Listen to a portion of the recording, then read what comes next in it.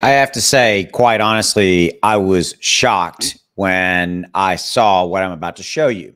So this is getting really, really crazy as it relates to XRP Ripple and Ripple's lawsuit with the SEC about XRP. Is XRP a security? All that kind of stuff that we've been seeing for the last couple of years.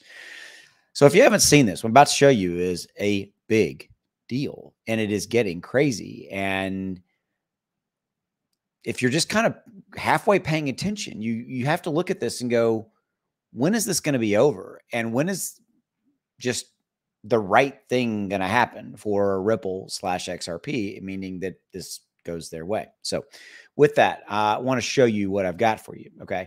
So if you hadn't heard this, there is now excerpts or, pieces of a internal emails inside of the SEC that clearly internal documentation between people inside the SEC that XRP does not meet their security standards, meaning the SEC's security standards. Said again, what it really means is that per their own test, which is called the Howey test right here, that XRP does not meet the criteria to be classified as a security. Yet here we are 2 years later, still obviously with the lawsuit going on.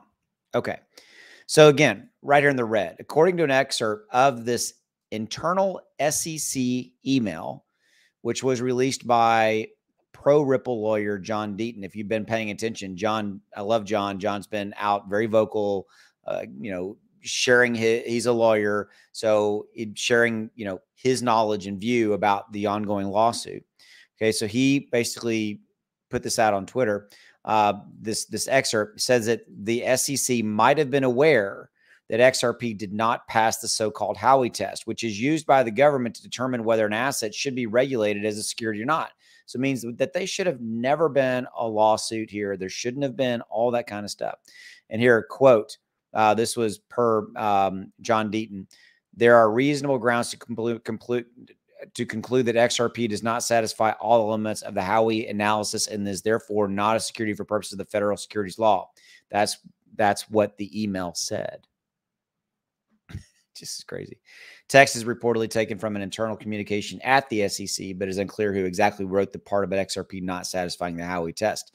And Deaton calls this revelation huge.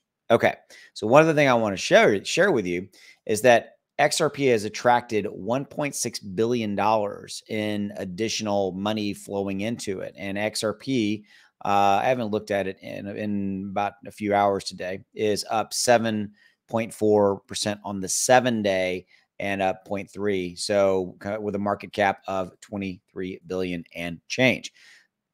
This circus continues, and it shouldn't. So what do you think? Drop in the comments below. Thanks for your support of my channel, my videos. I appreciate you. Let me know what you think. Drop in the comments. I'll see you.